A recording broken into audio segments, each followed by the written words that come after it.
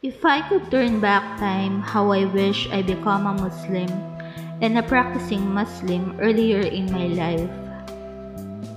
I cannot wish that I become a Muslim since I was born, because I have to be grateful to my roots who had been Allah's instrument of bringing me out in this world. It's not a guarantee that I can guide them on my chosen path, for I believe if Allah wills what's meant to be, it will be. Like how I always thank Allah in my prayer. Thank you, Al-Wajid, the Finder, for finding me. Truly, Allah's way of guiding a person is so amazing. For I never dreamed of coming in the Middle East. For since I was small, I was thinking to fulfill my Hollywood dreams.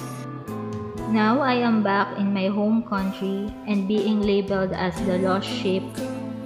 Alhamdulillah, I learned how to walk happily, wearing my own truth, facing judgment, opposition, and ridicule. But I will never exchange that with the truth and peace that Islam has brought into my life.